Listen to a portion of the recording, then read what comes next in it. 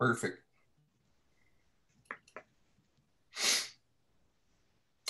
All right, brothers and sisters, welcome, welcome. We are so glad to be together with you this evening.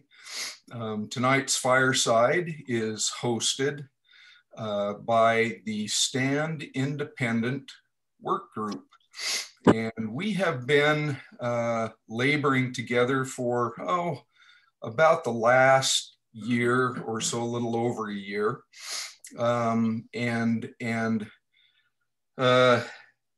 Striving and struggling to know what the Lord's will is concerning preparation of this people for what he calls, what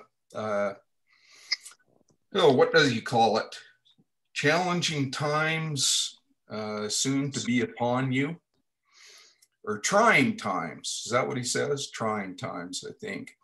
And I think probably if we took a survey of those of us on this Fireside Zoom, probably a high percentage of us would all agree that probably those trying times that the Lord makes mention of in the covenant probably are already upon us. Probably already upon us, and will become more and more trying and more challenging as we move forward. So this is important stuff we're talking about, and McKay is going to help us to understand how what we're doing and where we're heading together as a people is different and set apart from those that we all refer to as preppers. We are not preppers, and we don't ever want to be preppers. A couple of announcements before we turn this thing over to McKay. The Fireside is being recorded so that you know, and you can let those who you may know are interested know as well. There is a recording of this being made, so that will be available afterwards. The second announcement, please perk up your ears. We are looking for a couple of volunteers to lead the discussion on 2 future firesides. These firesides will be monthly, one a month. And we are looking for volunteers who are expert in, number 1, canning, and number 2, dehydrating. A couple of experts who would be willing to lead the discussion on a couple of upcoming firesides on those 2 topics. So if you feel that you have a particular expertise in either canning or in dehydrating of foods, please volunteer and lead a discussion on one of the next upcoming firesides for us. All right. Let's see, with that, we will turn the time over to Melody Fawcett. Melody and Terry Fawcett are heading up the planning and organizing of the conference that will be held in September that will focus on this general theme of preparation. So with that, Melody, we will turn it over to you. Okay, well, because this is such an important time right now, because things are getting bad in the world and we really need to be prepared, especially if our focus is on Zion. We need to have supplies on hand. And so that's why after being warned that we need to get busy and labor, this having these firesides every month working up to the conference will be encouraging everyone to get get your supplies, get your food, learn how to preserve and store it. And then our focus on the conference is going to be on to stand independent, being prepared, because if you are prepared, you need not fear. And that's from the Lord. And if none of us, I don't like being fearful. And so being prepared is going to give us the calm. The Lord promises that he will take care of us if we do our part. The conference is 3 days. It'll be September 23rd to the 25th, which is a Friday night, which will be a get-together activity. Saturday, we'll have presentations. We'll have a couple of some really nice talks and lots of little presentations. And we'll have display tables with that we're going to, I'll explain a little bit more, but, and we'll have those that want to make a poster with information. We'll have plenty of wall space. So everybody can be involved somehow. So this is what we want you to do. First thing is work on getting your food. That's the most important thing right now. But we've been told that we needed to prayerfully see what the Lord wants us to work on as far as a skill. And as we work on these skills, many of you have skills that can, that would be great to share. And this is what we're hoping is that everyone can be working on something that they will either help with a committee on a certain subject and work through it and come up with a handout with good articles, with videos. In fact, we're encouraging everyone that's doing research, if you come across a good video, if you will send it to, on the website, there's a place where you can submit these YouTube videos, and we're planning to have them online as resources so that as you maybe need some help or some ideas, you can go to the website, look under resources and find videos that people have suggested are good on these different topics. And also the exciting part is that these videos will be saved so that when times, maybe there's an EMP and we don't have the internet anymore, these videos will be saved so that we can in the future learn from these videos, which is exciting because I learn so much better with a video than any other way. I'm a visual person, but anyway, so if you go to standindependent.com, which is the website for this group, and under it, it says Conference 2022. You can click on that and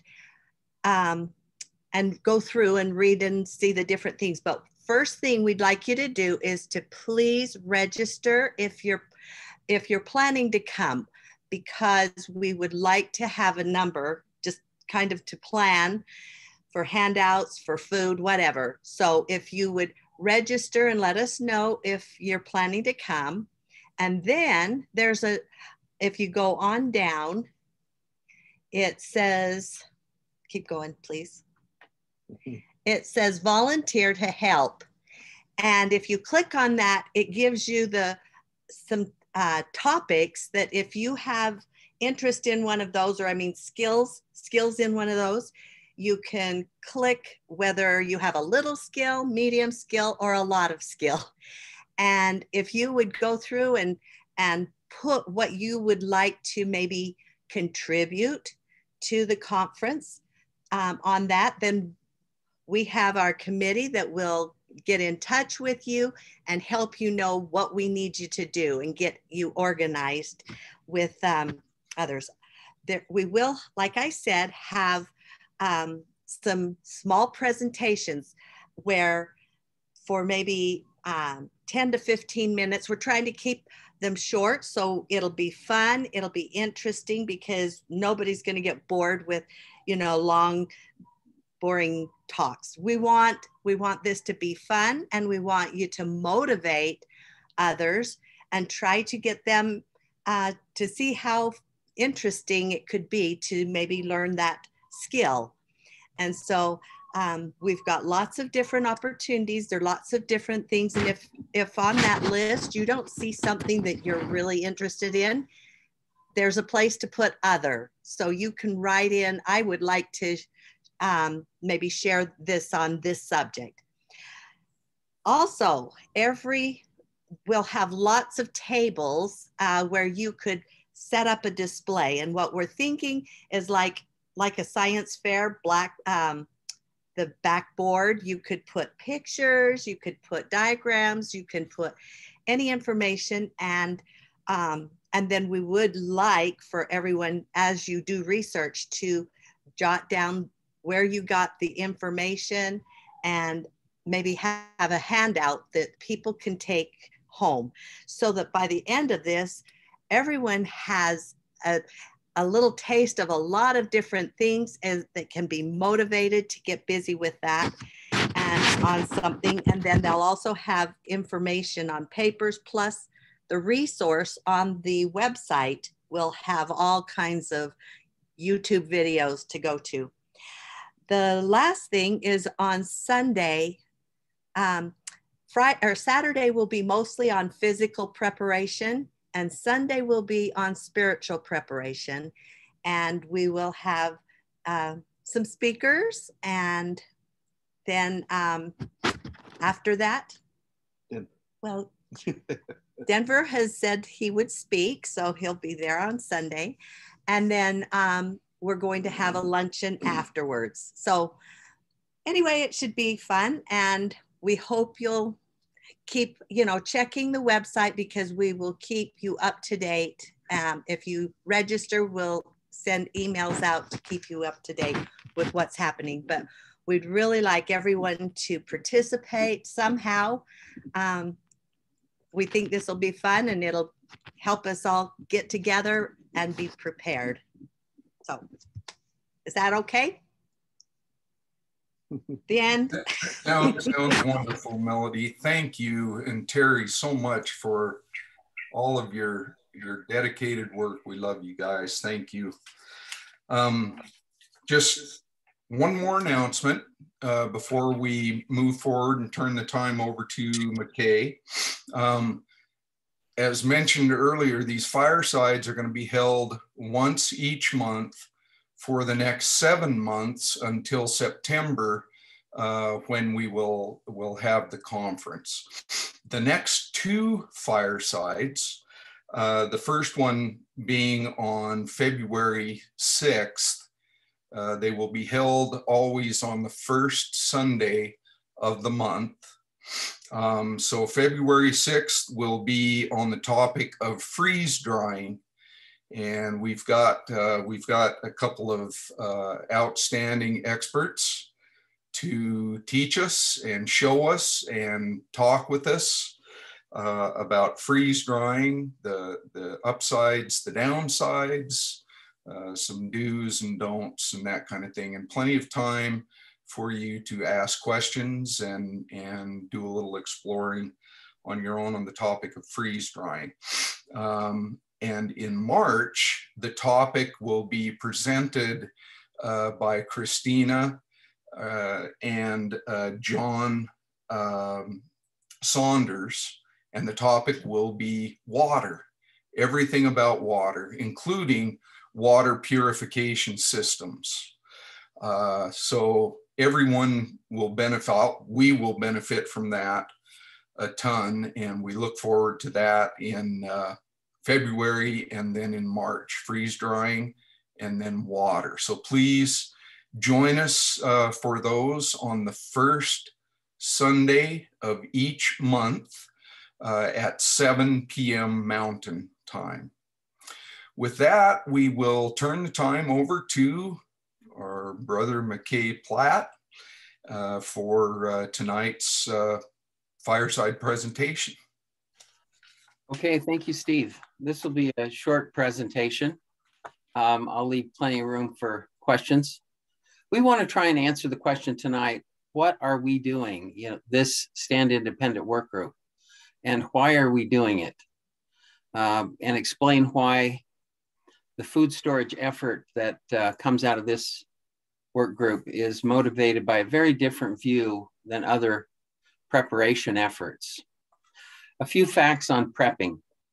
The number of people prepping more than doubled from the beginning of 2020 to 2021, according to a survey from Finder. In the last 12 months, roughly 45% of Americans, 115 million people, say they spent money preparing or spent money on survival materials. That is way up compared to the previous year, where about 20% of Americans, 52 million, spent money on these things. Some preppers view food storage as a way for an individual or family to survive a time of societal crash until society rebounds, whether that collapse is general, like the Great Depression, or local, like Katrina. Others imagine food storage as a way to individually survive an apocalyptic collapse, like a Mad Max scenario. Others might see food storage in a practical way to extend the buying power of their dollar, buy food when it's cheaper, and then eating it after prices inflate. The Consumer Price Index recently was announced to have jumped 6.8% from the previous year. We're getting some feedback. But food prices for meats, poultry, fish, and eggs went up 12.6% from November of 2020.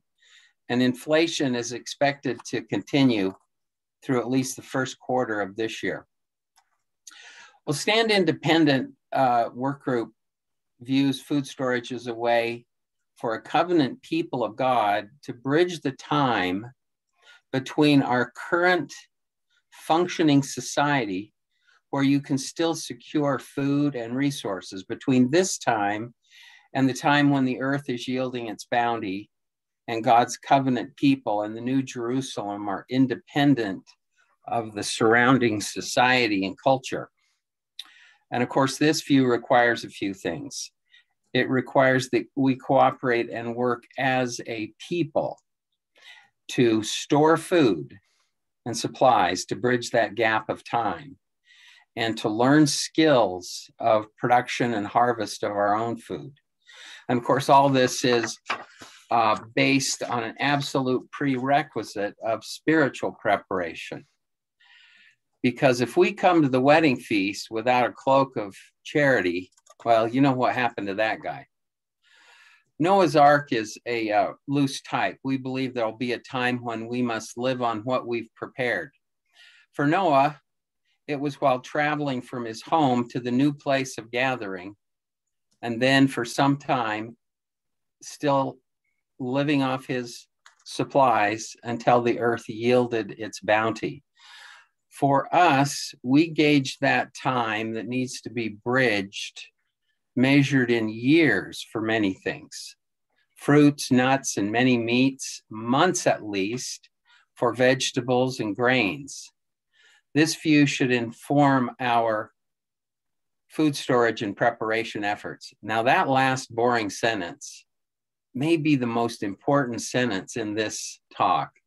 This view should inform and guide our food storage and preparation efforts. Think about that. The website for this effort, standindependent.com, has a page that gives the scriptural rationale for this effort, which I hope to read. It then has a page on storing nearly every kind of food and the advantages and disadvantages of each storage method. I hope you'll use it as a resource. To be successful in this effort, we need to do more than just spend money. We need to understand the reasons why food go bad, which foods go rancid, how long food can store, how to avoid the enemies of food, which are heat, oxygen, light, and bugs. And the website can help you answer these questions. The history of this effort goes back about a year. This effort began after Denver snuffer made some remarks in a small gathering on the need to prepare with stored food until, as a people, we can produce everything we need to be, quote, independent of the surrounding society and culture that is doomed to fail and to be destroyed. A public kickoff in June of last year included a dinner entirely from freeze-dried food and a short talk by Denver, which he called the Sermon at the Garbage Can. We formed a small work group and considered a centralized solution, sort of a bishop's storehouse, but we settled on this as our objective: promoting and assisting individuals and fellowships to prepare food and supplies for a coming day of want. The work of preparation must be individual and in fellowships and families. Our work group hopes to teach, encourage, and facilitate, but the work has got to be done individually. One of the founding ideas we agreed upon in our work group was to focus on preparation out of faith rather than out of fear. There's a relationship between fear and preparation that I want to talk about. Noah prepared the ark out of faith and reverent fear. Here's the quote from Paul. This is Hebrews chapter 1, verse 39 in the New Covenants. By faith, Noah, being warned of God of things as things not yet as seen. No, let's do that again. By faith, Noah, being warned of God of things not seen as yet, there we go, moved with fear, prepared an ark to the saving of his house. But in the New American Standard Bible, it reads, by faith, Noah, being warned by God about things not yet seen, in reverence, not in fear, but in reverence, prepared an ark for the salvation of his family. The word fear is a translation of a Greek word meaning showing pious care and reverent circumspection. It's translated godly fear in other Bible translation. This is not horror, phobos, or doubt, deos, or panic, ekplexis. If we prepare for things not yet seen out of horror, doubt, or panic, then we are not preparing out of faith and a reverent care over God's warning to us. As the Lord said, but if you are prepared, you need not fear. No need for panic, horror, or doubt if we are prepared. Being prepared absolutely requires spiritual preparation. Let's drill down on that one for a minute. In the answer to prayer for covenant, the Lord said that he would never forsake us, lead us in the path during the troubling season now fast approaching. I think that was the quote you were looking for, Steve. Raise us up, protect us and abide with us. Gather us in due time and give us a land of promise as our inheritance from him. He also promised to bring peace to us. Peace is not the emotion that inspires bunkers, bug-out bags, and bullets. Fear is the opposite of peace. The wicked will not have the Lord's protection and will take up their sword and guns against their neighbor. The unrepentant will not have an inheritance in Zion, and so they may need out of fear to follow the world's false imitation of preparation, which is doomsday prepping. The idolatrous may be required to use their swords and spears and bullets and rifles to barter for food and blankets, but those in Zion will prefer plowshares and pruning hooks. And which of us can expect these promises? Do all who enter into the covenant have these promises? My answer is no. Only those who turn from our wicked ways and repent of our evil doings, repent of lying and deceiving, repent of whoredoms and secret abominations, idolatries, of murders, of priestcraft, of envying and strife, and repent of all wickedness and abominations, have come unto Christ and been baptized in his name, have received a remission of our sins and received the Holy Ghost. Only those who are spiritually prepared in these ways are numbered with Christ's people according to his words. No one else has the Lord's promise. Thereafter, his people are commanded to teach their children to honor God, seek to recover his lost sheep remnant, care for the poor among us, and lighten one another's burdens. Now I will read the scriptural rationale for this effort. It includes a lot of quotes strung together. This quote is on the webpage. There are days of tribulation and a troubling season fast approaching, times of extraordinary upheaval. There are great calamities soon to befall the world, a day of trouble. A gathering unto one place has been decreed to prepare the hearts of those gathered and to be prepared in all things against the day of tribulation and desolation sent forth upon the wicked. Preparing the heart has been the focus of our teachers. Physical preparation has not been a focus until just recently. We need to stand independent, that's a quote, of the surrounding society and culture rather than, quote, remain inside a social and cultural construct that is doomed to fail and to be destroyed. Preparing a place of gathering will require many skills lost to urban dwellers: blacksmiths, carpenters, farmers, ranchers, electricians, plumbers and roofers, cultivating what you need to eat, raising animals, having chickens that lay eggs. We were asked to each prayerfully choose a needed skill and learn it, including spinning thread, weaving fabric, producing paper, making cheese, drying fruit and vegetables, beekeeping, and egg production. We were told preparation needs to begin now. That was 2019. How have we done complying with this request? More recently, we were told to learn a trade: cultivating the earth, tending flocks, forging metal, harvesting lumber, performing carpentry, weaving, sewing, and 1,000 needed tasks for surviving and prospering. There are many lost skills which we need to recover. Logically, the need to recover lost skills is because we're going to need those skills. Can you envision the nature of a society if we needed the lost skills listed above? A post early in 2021 included a focus on, quote, family and provisions to care for them are our only true valuable. From the time the land is in our possession until the land can support its residents will likely be more than a season or two. The average bearing age of fruit trees is, for apples, 4 to 5 years, cherries and plums, 3 to 5 years, pears, 4 to 6 years. Hence the Chinese proverb, the best time to plant a tree was 20 years ago. Enriching soil, training plow animals, putting up fences, protecting the animals from predators all takes time. Getting the biggest little farm in balance took 7 years. Even with endless labor, the laborers of the land will need to consume their provisions until the land yields its bounty. Well, those are my thoughts. What are yours? Time's yours to talk, comment, ask questions. Thanks for your patience.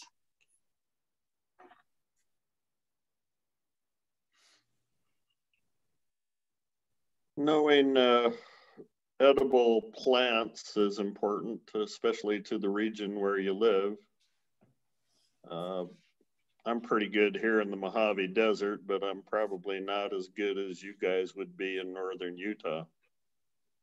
But, you know, the Paiutes, when the Mormons first moved to the Las Vegas Valley in 1856, by the way, it was my great-great-great-grandfather, William Bringhurst, who did that. There were 2,000 Paiute Indians living in the Las Vegas Valley. And if you imagine a desert like this was, it's hard to imagine that 2,000 Paiute Indians lived here, but they did, and they ate edible plants. So that would be a good start right there.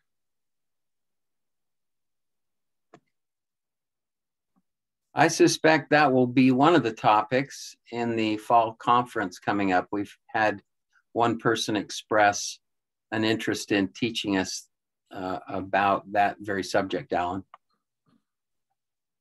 Unfortunately, it's very geographically limited. You know, like I said, I could possibly show people what to eat here in the Las Vegas Valley and in the surrounding Mojave Desert and elsewhere, but you know, a lot of this depends on the geography where you're at. I'm sure that things are a little bit different in Montana. In other words, what I'm saying is that kind of information is a little bit more site specific rather than general. There's quite a few plants that are pretty general over the whole United States, and those would be really important to learn because we don't know exactly where we'll be, but there are quite a few that are pretty much found everywhere. So those would be good to learn.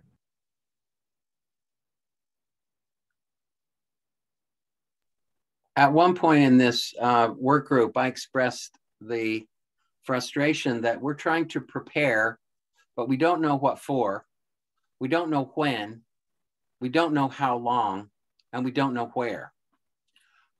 It would be helpful to know where.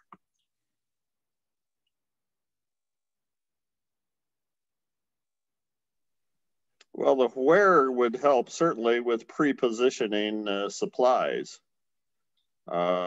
such as backhoes and gasoline and graders and trench diggers and all of the things that you need to basically put sewer systems in and roads and all of that good kind of stuff.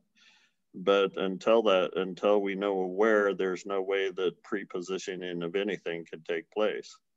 And this kind of stuff is typically very heavy. Food is very heavy. If you've ever been in an elders quorum where you moved somebody from one apartment to the other and moved all of their food storage, that is a pain in the patoot.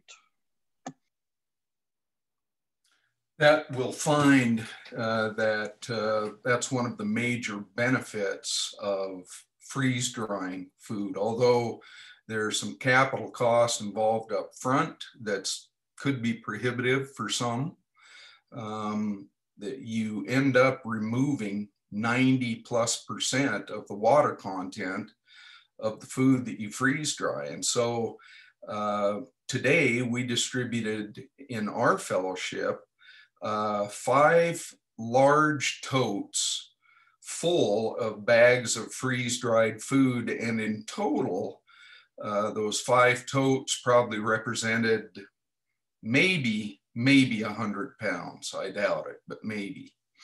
And so freeze-dried foods end up being very mobile, easy to move, highly nutritious, and we'll hear more about that next month. Water, on the other hand, extremely difficult to both store and move. And so it's going to be an interesting discussion about water. And I would point out that Denver has suggested that same thing, that water purification is going to be a huge deal. It's going to be a big deal for us to figure out and implement. So McKay, you know that Angela and I are interested in the housing aspect of this because Denver's post a year ago, it talked about Lehigh taking his provisions, which included a tent and food. Has any thought been given by the committee to having any discussions around that? Because let's face it, there's going to be a need, at least even for temporary housing. Let's assume you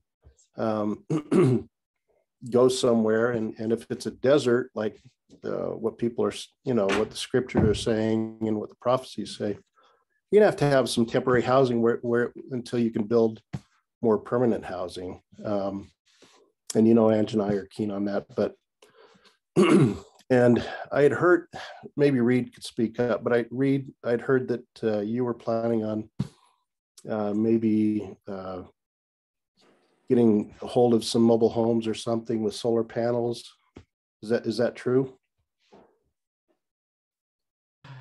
So not mobile homes with solar panels, no. What we are doing is building solar power generators, big ones, that are capable of producing 5,600 watts. In other words, 5.6 kilowatts per hour per trailer. And these are all with brand new state-of-the-art components, 24 kilowatt battery system on board, 12 kilowatt pure sine wave inverter that will surge to 36 kilowatts so that it will be available for 120 or 240 volt tools and construction and lights and running well pumps and everything you could imagine that needs to be done by electrical power. We're hoping to be able to power. And because it's on a mobile platform, you can just take it and drop it anywhere in the western half of the US within 24 hours or less and be under construction. So this is not like finding old mobile homes or anything of that nature. We're actually buying the finest components that we can find anywhere in the world, the best panels, the best batteries, the best inverters and having them built, purpose built specifically for this project. And so that, does that answer your question? I mean, I threw out a bunch of stats, but let me, for those of you that aren't familiar with electricity and all that, it's enough to power your house, one trailer. So the trailer isn't meant to be lived in. It's just to house the battery packs and the solar cells. That's right. Okay. Yeah, and it can haul additional gear within the trailer. The trailer is like a flatbed trailer that has panels mounted on it. It has all the other gear, so that you could load it up and take it with you, and you could take it up the mountains. It could power your RV. It could power a secondary residence. You could power your primary residence. It could. Great idea. All those things. What we hope to do, to be real clear, is we hope to be able to sell these, to interested parties around the country. And for every 2 or so that we sell and build, we hope to be able to net or retain enough cash to be able to build a third one. And that third one will go into a fleet, and the fleet will be set aside and then ready to deploy as soon as we have the green light to begin construction. Great. Fantastic. Evan, you directed the first part of that question to me. I'll respond this way. The Stand Independent group was set up to address one issue. That's food storage and storage of food and supplies. Not everything, like housing. So there was another effort, concerted. What was the name of that group? Concerted effort. Concerted effort, yeah.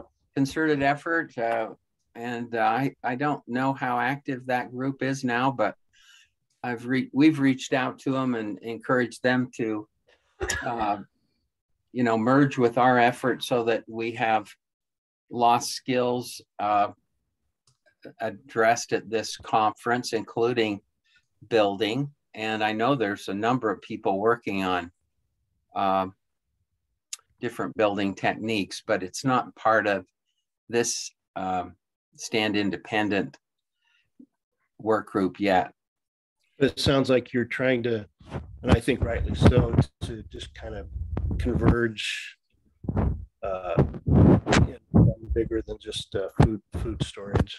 Is that right? It'd be great to have one single resource people could look at for everything related to preparedness.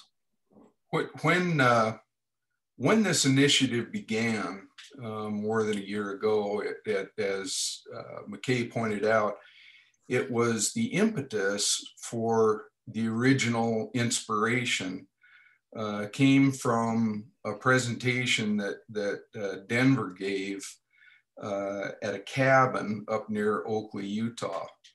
And not to be crude or crass or anything like that. The theme of Denver's discussion was, please bear with me, what are we going to do with our shit?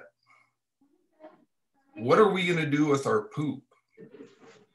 And from that discussion, there was a lot that came out with respect to what is it really that we're going to face as a people? What is it really that we need to prepare for? Well, one of those things is, what are we going to do with our human waste? But as a part of that discussion, it came out that there's going to be a period of time, and it wasn't, specifically defined, but the suggestion was that it could be a number of years, a number of seasons, as McKay pointed out, where this people cannot be self-sufficient. And so how do you deal with that fact? If we're not going to be prepared to care for ourselves for a number of years, how do we deal with that? What is it we need to do, given that the Lord has told us to be prepared, prepare every needful thing? I can probably answer that for you. So I've actually done a lot of studying on what to do with that. And the number one cause of death and problems in a state of emergency is just that situation. It's medicinal. You can do without a lot of things, but that will take you down faster than anything will, because it carries the disease. So the best thing to do is to build bins. And you have just a regular little old plastic bucket that you can poop into, and you just throw a little leaf or sawdust over it to keep the smell down. And if you can get a hold of some pallets and some hay or straw or leaves or anything that's, will decompose like that, and you pour that in there and you keep it covered up, it has a natural thing in it where just the production of that will heat up to the point that it kills all bacteria in the human waste. And after about a year, you can actually take that, tear it back down, and actually put that out in your gardens without it being a problem. And so you can just continue that cycle over and over and over. And I haven't tried it, but I have collected all the items to do that, even right here in Apple Valley, Utah, just for that reason. And went down to Walmart, picked up some crummy little $3 buckets with the lids. And so what you do is you have basically what you would consider a little composting toilet. You just have a little bucket, make a little seat over the top of it. And if you're going to do it and keep it in the house, then what you want to do is throw a little hay or straw or sawdust over it. That keeps the smell down. And if you're going to do it outside, then the main problems, of course, is flies. And so by covering it up, after you've used it and you throw a little sawdust over it or whatever you have, that keeps the bugs and the flies out. So there is an answer to that. And I've been doing some studying on that. And that was kind of what the Lord showed me how to go about do that. Now this isn't just something that's just come about. This has been going on for a long, long time. And there's lots of people that are out there that literally don't even use flush toilets anymore because it uses so much water. If I can interrupt here too. You bet. Go ahead. I currently live in a house that used to have a septic tank in it. And, it was built in the 1950s. I live in Salt Lake County. And it was converted to the sewer once the sewer was put in here. So, you also think, what the pioneers did was build outhouses, and, they dug deep holes for the waste to go down into. But, septic tanks are pretty efficient, and there's still a lot of places, rural places right now that don't have sewage systems, and they are on septic tanks. And, that's another possible solution too. And I don't think they're that difficult to construct and maintain and stuff.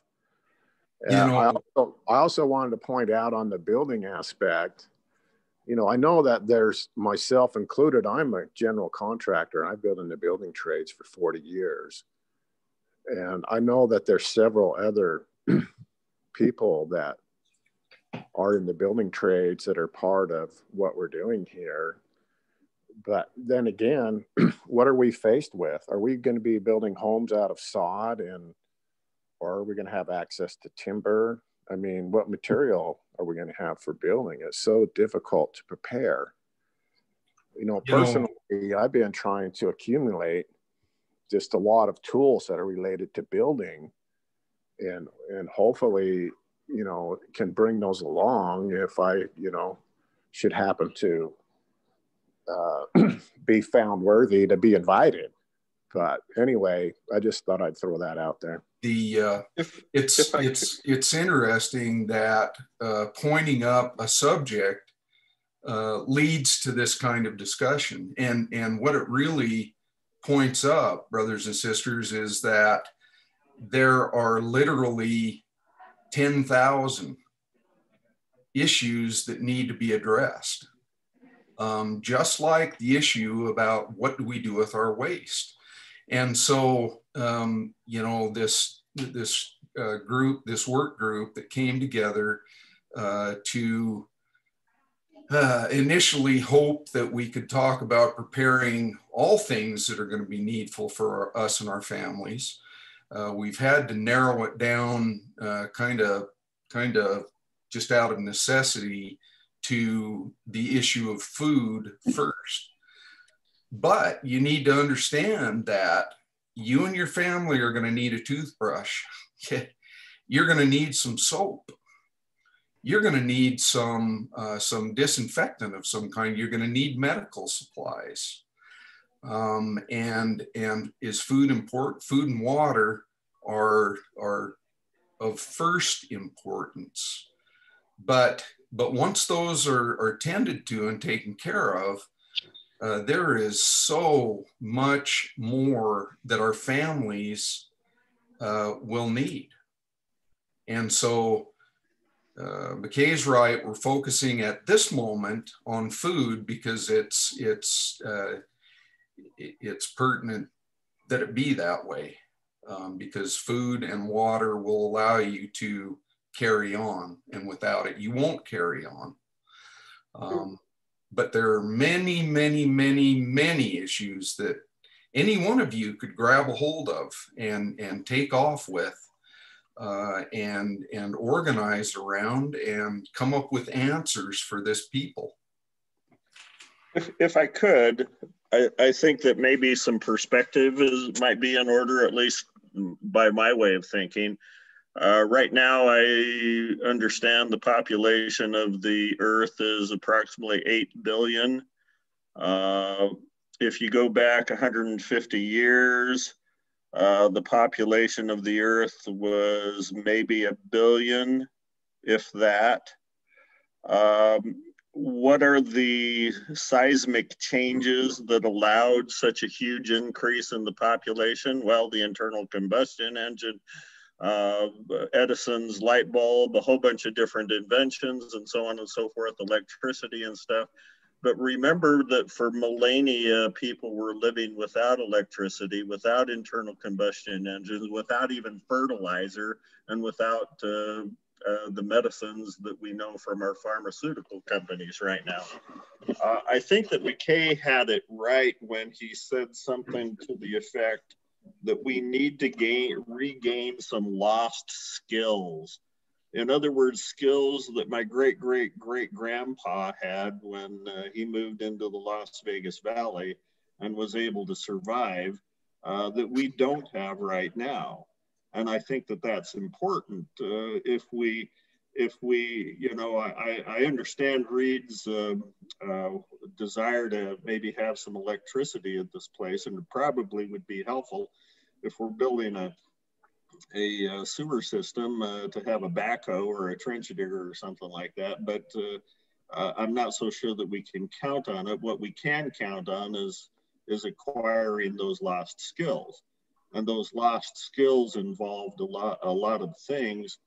that Lehi probably had when he left Jerusalem for the Arabian desert, I'm presuming, that we probably don't know about.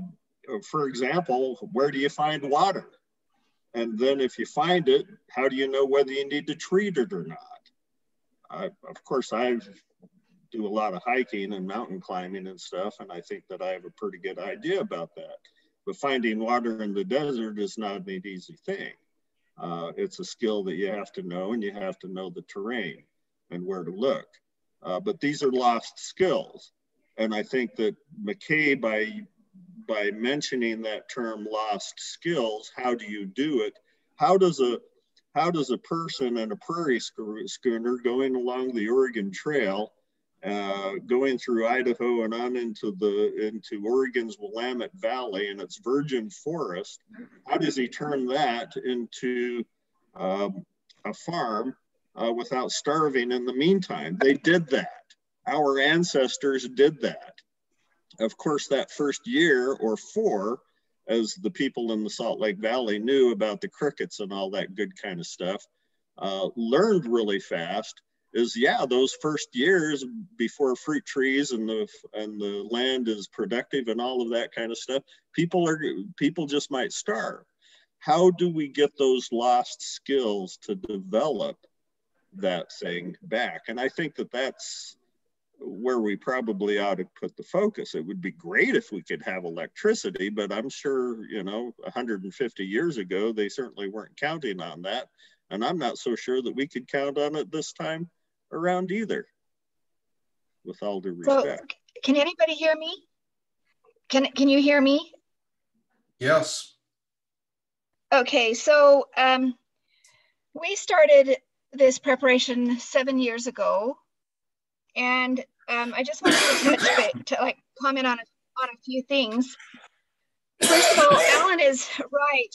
We probably won't have electricity unless we make it, and even if we can make it, unless we have more components to be able to fix pieces as they break down, it will be temporary. And so 7 years ago, when I started thinking about this, it was a bit overwhelming because I thought, oh my gosh, every aspect that we live in is Babylon. And so I started just taking one aspect at a time. It's like, okay, it's great to store soap or toothpaste, but ultimately I need to know how to make it. And so there are some things that if we cannot make something or we cannot grow something, then we have to figure out an alternative. For instance, like seems like really kind of dumb, but take coffee. I can't grow coffee beans. And so either I have to store enough for my fix, or I have to not have coffee. I have to figure out something else, which you can actually cook barley and bake it, and you can have kind of that earthy taste that you want and do it. And so where we live, there are people who actually live power free and toilet free. And so I saw Sam Bowman say something about humanure, which it sounds gross, but I have a friend who actually does that, and they have 3 stalls because it takes 2 years to compost humanure. And anyway, you just keep taking it in there. But with food, so this was Stand Independent is about food. Freeze drying is great. I do freeze drying, I do canning, I do dehydrating. And I think it might be wise, first of all, to realize that if we have a shortage of water, and that's tough, that freeze drying doesn't always require water. You can eat some of the things without it, but a lot of it you do need to reconstitute. And so we've been trying to have a variety of all of it. To make bread, you can't really freeze dry bread well because you can't reconstitute it with water. And so you need to be able to know how to sprout your grains and grind them and grow them. And so, I was just, one of the things that we do that we've also considered is if we're going to be independent, like we might have a Home Depot or a Lowe's now or for a season, but there won't be. And so what would the first, few families or whatever that is there have?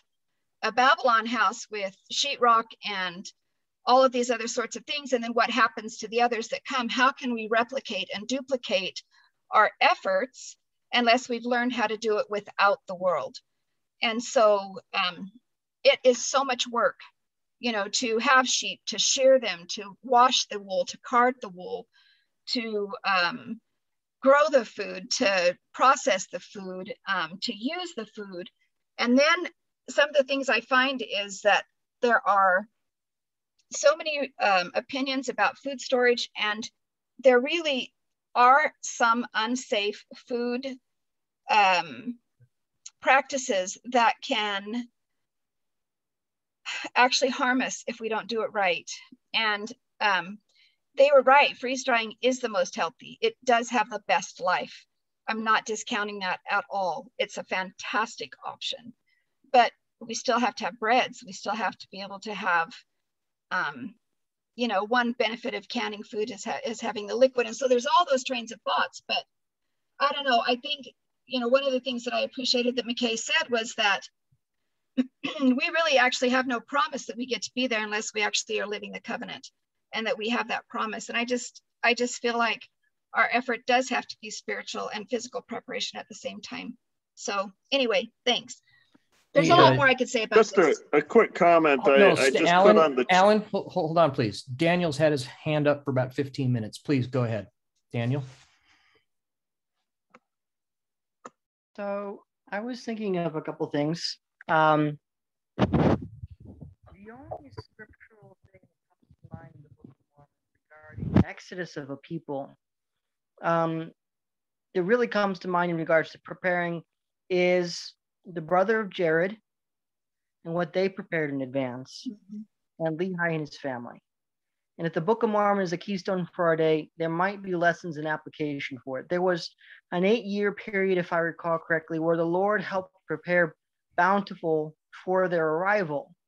And they needed certain things in the meantime.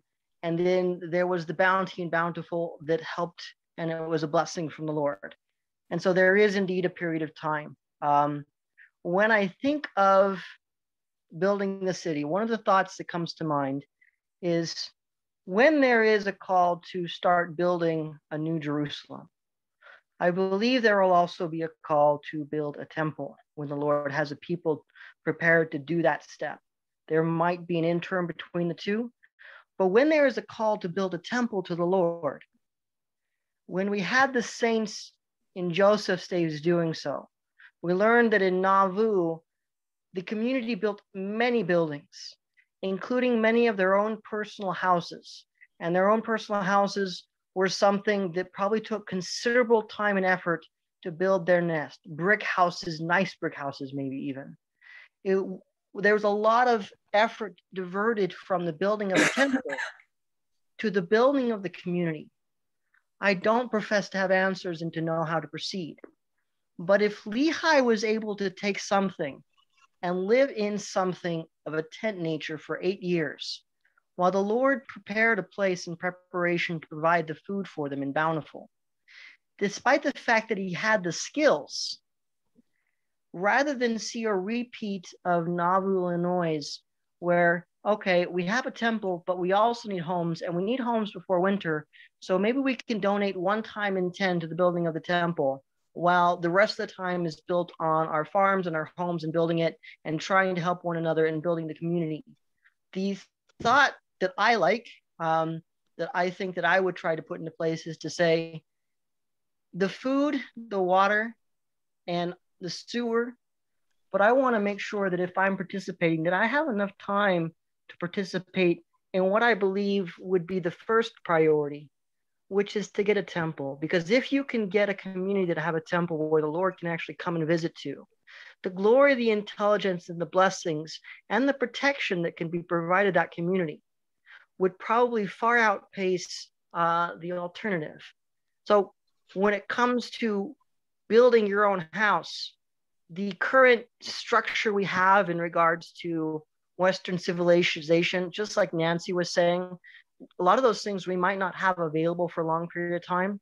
I expect there are alternatives that are more earthy, more natural, and using natural resources, or a self-sacrifice in something that you can bring up ahead of time and living in a yurt, or something of the temporary nature that can still be of a permanent residence for years, at least until the core, the center of the community upon which everything else is to be focused and organized can be implemented. And then there would be plenty of time, I believe, to go into a more permanent structure of a housing.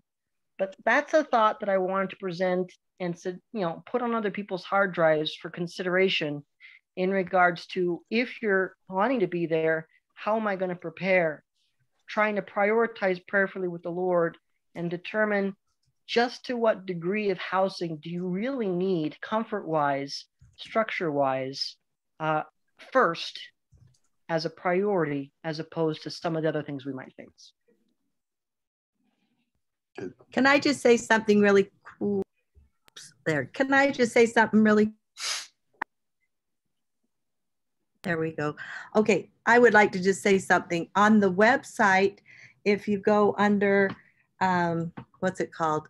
Suggested skills to study, there's a long list of things, and down a ways it says lost skills, and down under construction and building or something, where is it? Anyway, there's a lot of things on YouTube videos about earth homes and rammed earth, where you build homes with dirt. You mix it with sand and some clay, or things like that. It tells you how to do it. But literally, there are homes all over the world that are made out of dirt. And on one of the videos, it says that they've lasted for 1,000 years over in like India or some of those places. They're literally out of dirt. And if that's all we've got is dirt, we can make homes out of that if we learn how to do it. So if you go to Lost Skills, read through the list, there might be things that, just like McKay suggested on the email. What was it, McKay? It was those things that you put in the ground. Oh, something. Anyway, I didn't know what it was, so I looked it up because I saw something that I didn't know what it was. I looked it up online, and it's amazingly interesting. And it's like, wow, we really need to learn to do these things. So go to that list, look through things. If there's something you don't understand what it is, look it up, because there are a lot of lost skills that would be very helpful to know. So.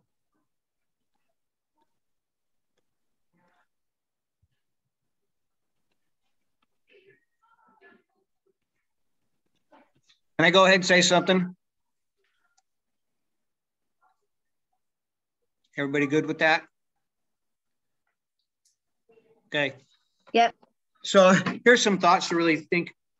First of all, no matter what we do or how we get there, from everything I understand, I don't think we'll be going into luxury by any way, shape, or form.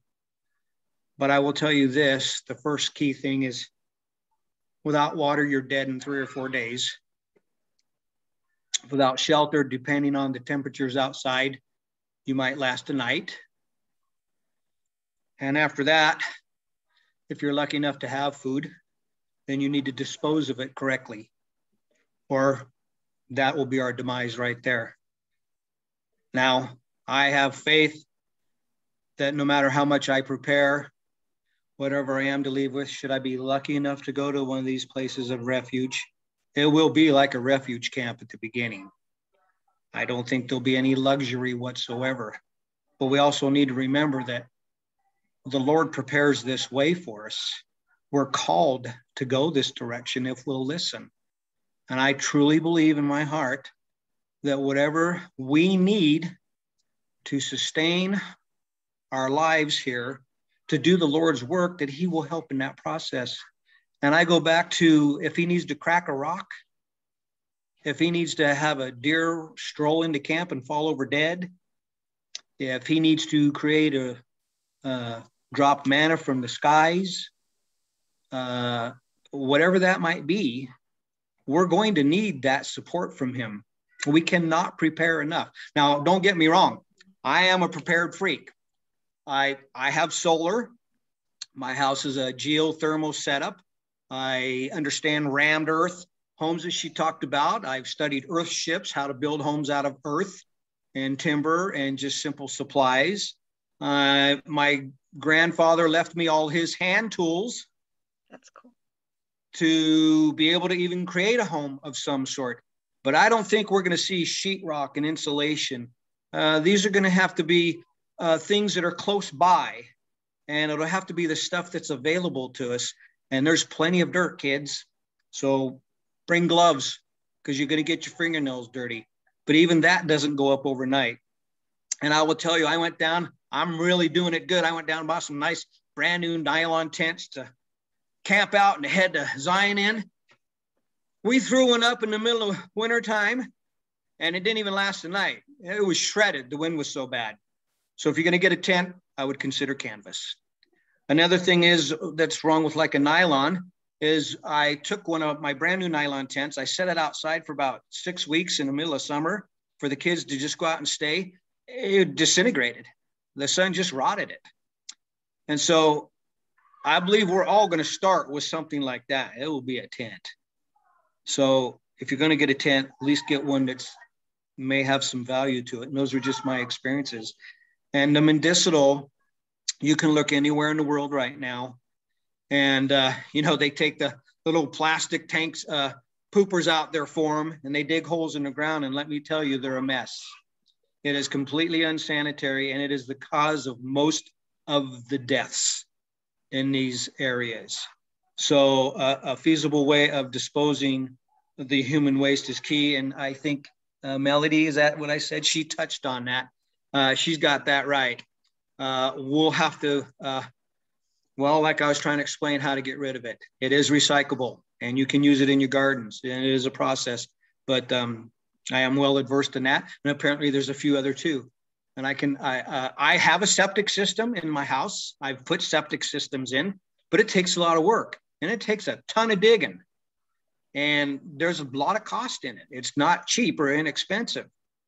I'm talking about just gathering together a few pallets and some straw or hay or leaves. And someone bring a toilet seat. We're all going to be using it.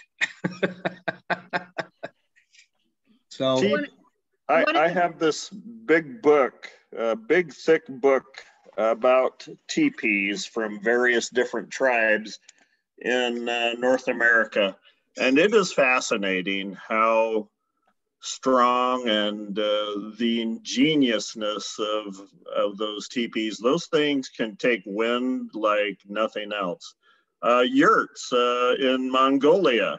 Good grief, those things are pretty hard to blow down, and just about any tent that you could buy in any store these days are not really going to last that long. So yurts and teepees are really, really good ideas. That book that I have that's about 2 inches thick about teepees might come in handy someday. And just one other note, I'm kind of one of those masochist kind of guys who climb big mountains and have lived weeks on end, maybe even months on freeze dried, and man, it gets tiresome really fast. I like the idea about teepees. Good suggestion. And the Indians survived on this continent for centuries using those. We could certainly do justice to them to learn how to do that ourselves. I think that some of the things that often get overlooked when you're looking in, because it's not just food storage that's going to matter. You know, you guys brought up poop, but how are you going to wipe your butt? And a lot of people say, oh, I'm just going to use a leaf or something. Well, if you've got mullein around, it's pretty good, but mullein's probably better used medicinally than wiping your butt. So if there are things that, like we have been making toilet paper out of flannel and, you know, preparing for these sheets. And then if you have squirt bottles, you can squirt your butt, just wipe it dry so that you're not wiping the poop onto the thing and then wash it. And for anyone who is old like us, I had cloth diapers for my first babies and, you know, used to scrape the poop off before I washed it anyway. So, I mean, it's, you know, not a foreign thing if you have actually done something like that. But there's a lot of aspects that is going to make life a lot better. If you can think of those things. So every single time you do anything, if you start changing your mindset and saying, oh, I'm brushing my teeth with a toothbrush. How am I going to not do this if I can't go to Walmart and buy this? Oh, I am washing dishes. How can I make dish soap? Or how am I going to have cloth? Or how am I going to do this? And, you know, there was a time when I just got so overwhelmed, it was so depressing. And I just spent a lot of time in prayer. And I feel much more like I'm going to be able to do what I can do. And I'm of the same opinion as Kevin that, or I think it was him that said it, that we're going to have some heavenly help. But I think that it's a grave mistake to count on the heavenly help without us doing all that we can possibly do ourselves first. Amen, Nancy. Amen. I agree. Hey, just let me jump in here. There are a lot of people on this call that haven't had a chance to speak up yet. Would love to have some of the people who haven't spoken yet to go ahead and unmute and tell us what you're thinking.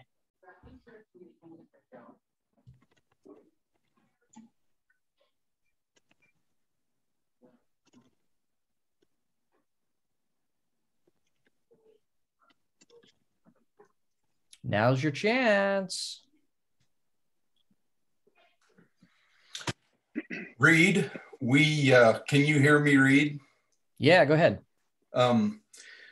We have about 13 minutes and we will have been an hour and a half, which is kind of what we told people.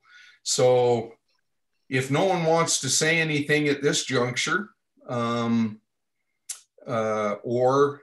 we have another 13 minutes on the other hand, we could either wrap up right now, call on someone to say a closing prayer, and let everyone get about their business, whatever everyone would like to do, but we have about 13 minutes left. I'd like to say something. Can you hear me? Can you hear me? Yeah, we hear you, Gary. As far as we ought to have someone, I thought of doing it. You can grow microgreens and you can grow them in 10 days if they have the light on them and of course some warmth. You can do it inside of a trailer with a electrical power or electrical generator. And you can grow microgreens enough to feed a lot of people very easily. You won't necessarily have to scavenge all over the mountainside to get vegetables when you can grow them so quickly if you just get the seeds for them. I think you can do the sprouts too very easily. Get the greens you need if you have the basic food.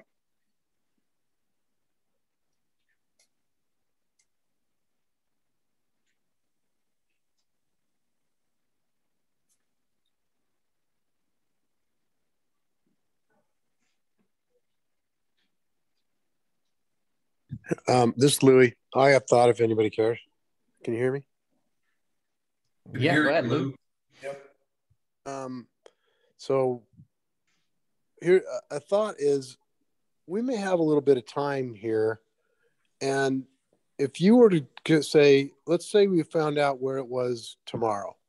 Said, okay, it's out there, but it's 6 hours away from the closest Costco.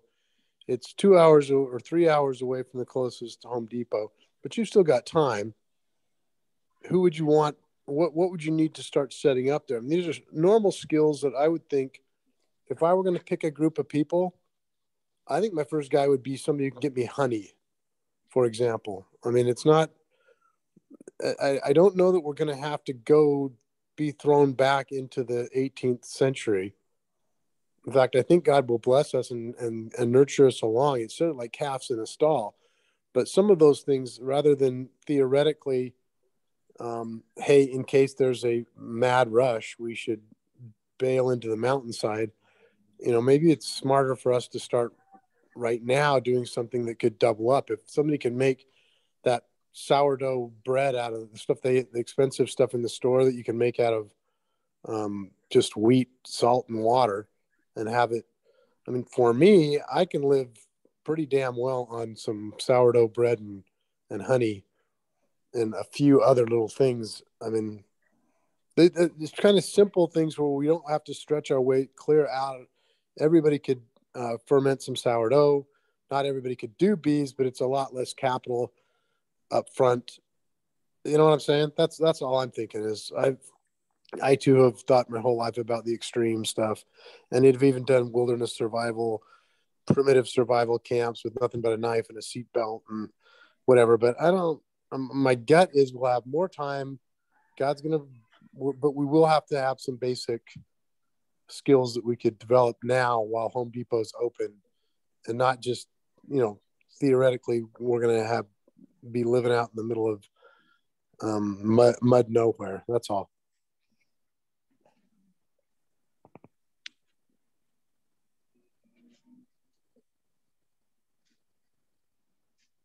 And yes, locust and right. I got you, McCoy. I'll eat locust with my honey. All right. No one else is going to go forward. I'm going to say something. We've been on this journey for several years, and recently we've been trying to understand how to turn rocks into bread in a quite literal sense. Rocks turn into soil. It's the foundation of life. And it's kind of an interesting, analogy of our hard hearts, which can be seen as rocks, and it's going to be turned into something useful. And as we've been researching and kind of delving into some of these, independent, indefinite kind of ideas and skills, the answers are already out there. The Gentiles have a lot of answers, but so do the Orientals, so do the Native Americans, so do all of these other cultures in their practices, whether it's in birth, whether it's in life, whether it's in death. And I think part of seeking after the lost sheep isn't just spiritual in a sense, but it's also temporal. And so I guess encourage everyone to think about it in a holistic kind of truth is circumscribed into one great whole, and let's figure out how to turn rocks into bread.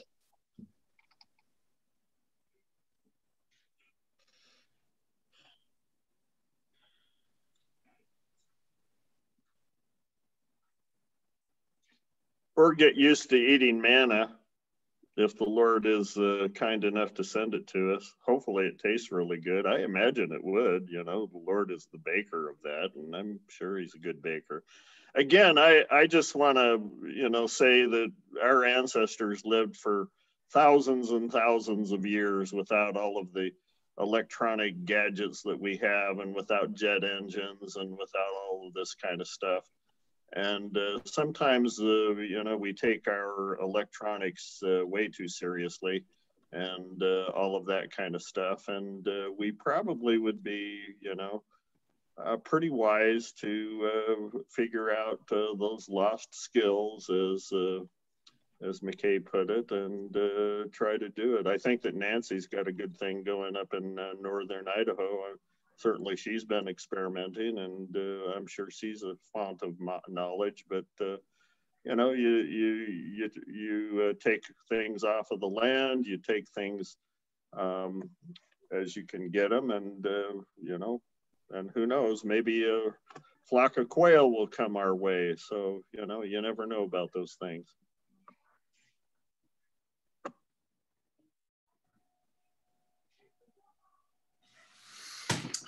Reed, does anyone mind now if we assign or look for a volunteer for a closing prayer and close this fireside? I think the discussion's been awesome. I found myself interested in everything that's been said, and I think what I take away from this is that there's much to do, much to be done. And we don't need to do it in haste. We should remember, perhaps as a closing note, that this is not our work. This is the Lord's work. This will be his city, his New Jerusalem, his Zion. And if we are humble enough and meek enough to simply listen to his voice and respond in faith, it will be faith that the Lord needs from us more than any other thing. Just faith. Hear and obey. Is there a volunteer to give us a closing prayer for those who are left on the call with us?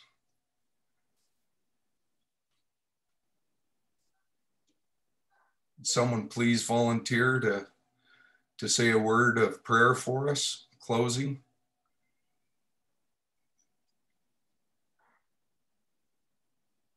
I'll volunteer. Nancy volunteers.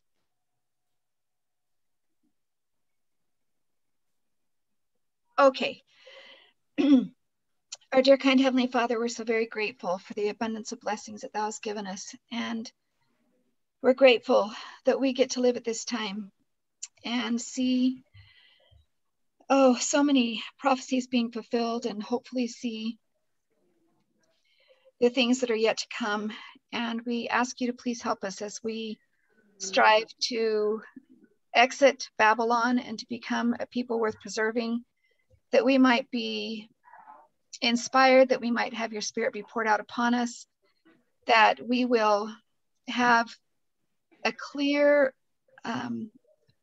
knowledge of what we individually need to do to prepare, that we might be an instrument in your hands for good. We're thankful for all of the things that you have given us so far, and we just ask you truly, Father, to be with us, that we might be able to rise up. And we ask for protection upon everybody, and help us that we can learn the skills that would be helpful to a group of people, because we certainly can't do everything all by ourselves, and that together we can be a greater whole. And we ask for this, Father, in the name of our Lord and Savior, Jesus Christ. Amen. Amen. Thank Amen. you. Thank you, everyone. Good night. Thanks, everybody. Appreciate your preparation for all of this. Thank you, brother. Talk with everyone later. Good night.